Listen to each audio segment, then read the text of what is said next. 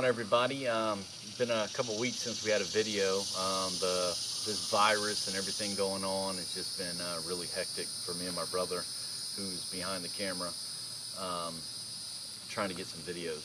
He's a technological guy and I'm not. So anyway, it's a nice Friday. Figured I'd do another video. I have a lot of people around, you know, they'll message me and they'll ask me, they think they have a snake at their house. They want me to come remove it or something.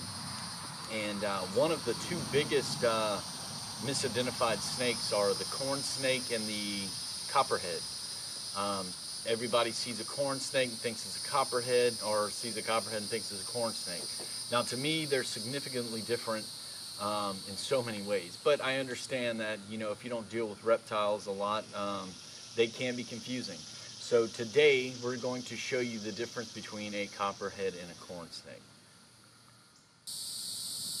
Okay, so what I have here is a copperhead and a corn snake. I'm going to show you both of them. One of the biggest differences, the most obvious difference, is one of them is venomous and one of them isn't. They're both obviously different species, so there's nothing about them that's scientifically the same, except for the fact that they're obviously snakes. But they do resemble each other once in a while, especially if you're unfamiliar with them. So here's some of the things to identify if you find yourself in a situation where you don't know if you have a corn snake or a copperhead. I'm going to pull out the corn snake now. Now this is a corn snake. As you can see, they're brown and orange and yellowish with a checkered belly, which I've always heard is where they got their name from because it looks like Indian corn. Obviously you don't want to handle it and pull it and check it, you know, if you don't know what it is. That would be retarded. So one thing you can know about it is corn snakes have smooth, shiny scales, so very glossy looking. A corn snake has a rather small head. They come in patterns. This one's kind of got a stripe on it, but if you look at the back end, these blotches of red with black lining is generally what they look like. But they can vary, especially in certain regions. In South Carolina, they're far more orange and yellowish. But if you go to places like Florida and Miami, they're a little more pinkish and yellowish. They look a little different. But overall, very, very cool snakes. They don't get much, I mean, they get bigger than this. They get about 5 foot, and some of them maybe even 6. Awesome snakes. These are one of the biggest snakes in the pet trade. A lot of beginners have these kind of snakes. But anyway, let's get to the copperhead now. So this is a corn snake. Take a nice little look at him. Wyatt, come here. Hold that for me. Stand back here. This is a copperhead. I'm going to take him out and show you the difference between the copperhead and the corn snake. Safely with a hook.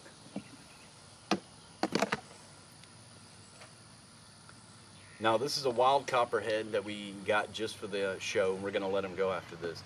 But this is a southern copperhead. Now if you notice, their head is a little more copper colored than the rest of his body, which is why they have the name Copperhead. Try not to hold his tail. Now, these guys have keeled scales. They're not shiny, they're rough. Compared to the smooth scales of a corn snake. These guys are also venomous. Their head is that, you know, classic triangle shape. Their eyes are a little different than most of the non-venomous snakes too. They are a pit viper. But one of the things you'll see is also the pattern to resemble the leaf litter, similar to a corn snake, but obviously a lot duller, browner, but they do vary in this area, and you have the northerns, which are a little darker. The southerns tend to be a little lighter. But this is your copperhead, your standard southern copperhead. Like I said, notice the scales. They're not shiny. They are very rough. They have keeled scales compared to the smooth scales of the corn snake. They also, again, have a triangular shaped head. Now I'm handling this guy with the hook, something you don't want to do unless you have a little bit of training, because they can strike and they can bite you. Not necessarily a deadly bite like a lot of people think, but it is a bad bite, and especially if you're allergic to the venom, it could kill you. But these guys are very common, especially in the South. We're here in South Carolina, so they're extremely common here, extremely common in most of the Southeast. So that is the classic differences between a corn snake and a copperhead. And I think the biggest thing to learn from this is this. I get a lot of calls from people that will see a snake in their yard.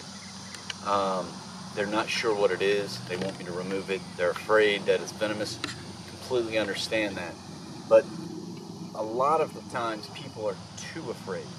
The truth is, wild snake bites are very, very rare. I mean rare. So rare that the majority of people that get bit by a wild snake were somebody that was messing with it they shouldn't have been messing with. The biggest advice I can give you is, if you see a snake in the wild, like this guy here, and you don't know what it is, just walk away. Leave it alone. Promise you it's not going to chase you, it's not going to come after you. They just want to get away too.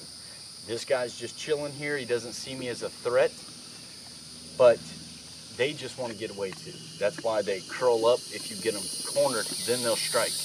But he has no desire to come get me. There's no resent or evil inside of a snake. It just wants to live and be free, and it sees you as a giant threat, and all it wants to do is get back to his home.